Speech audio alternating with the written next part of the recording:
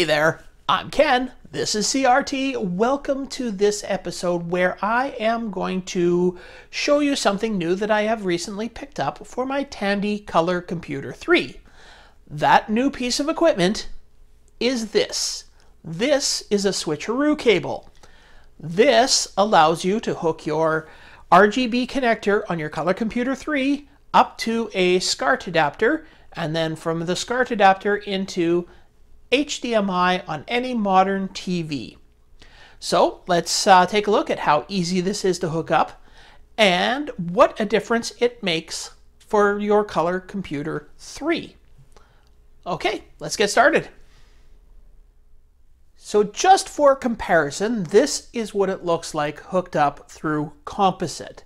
Now, I am not running this through a capture card. It's just the camera pointed directly at the screen due to the fact that I currently don't have a way to record the RGB signal out of the Switch-A-Roo. So we're doing it this way. Now, this is low-res graphics. And obviously this is the screen. And that's the program. Now with the CoCo 3, you can change the width of your text. So here it is in 40 column mode. You can still read that through the composite output here. So that looks fine. But when you go to the 80 column mode, well, now it's not really legible. That's what it looks like in the 80 column mode through the composite output.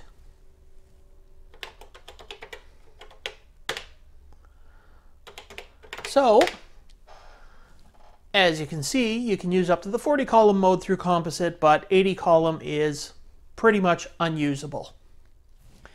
And this is basically everything you need for hooking up your RGB connector on your Tandy Colour Computer 3 to modern HDMI TV.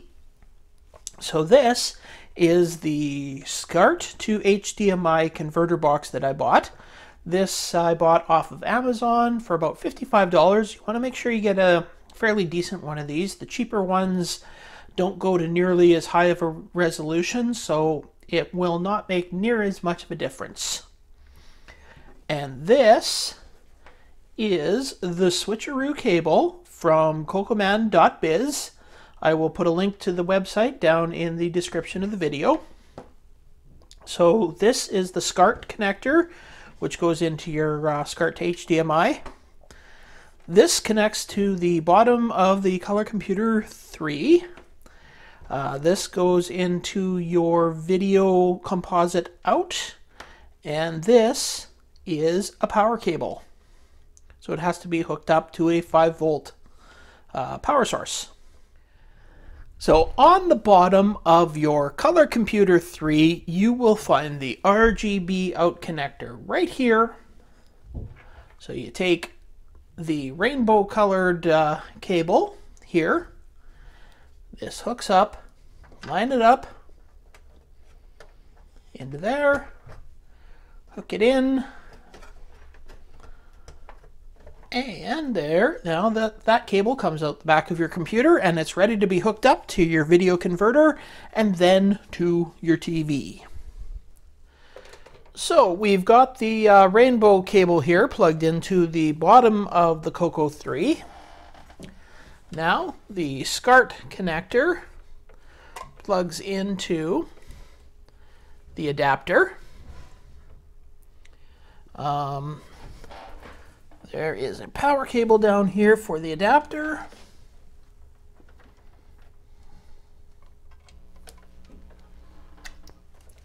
Now it's got power. Then there is a cable that plugs into the back of the computer into the composite video out. And finally, you have to give the Switch-A-Roo power, so it's USB powered. So I got a little USB power block here. And now it's ready to be turned on.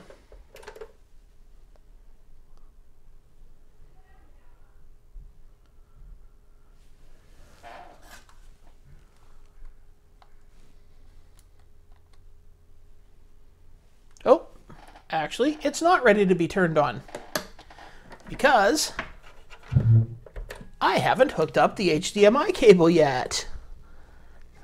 Always something, isn't it? There we go. Now the HDMI cable is hooked up to the back of the TV. So now it's ready to be turned on. And there we go. As soon as everything goes away here, that is the RGB output. So let's give it the same test we did the composite output. So here is the same little program from the game I've been working on in RGB. So as you can see, very nicely easy to see in the 34 column mode.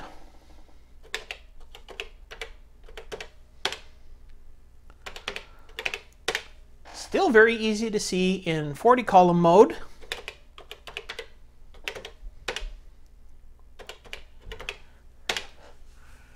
And still very readable in the 80 column mode. So that is a huge difference. And when you're typing things in, having the 80 column mode, having so much more on the screen, makes it so much easier to really do. It's just like it's easier to type things in and be able to look back much further in the program and look at larger chunks of the program on screen. It just makes life a lot easier. Now, one thing you may be asking yourself is, what was that little toggle switch on top of the connector for? Well, let me show you. Right now, I've got it set to RGB, which means it's in RGB mode. But, unfortunately, when you get some of the older games, the RGB mode doesn't really work with them. Oh, that's a little loud.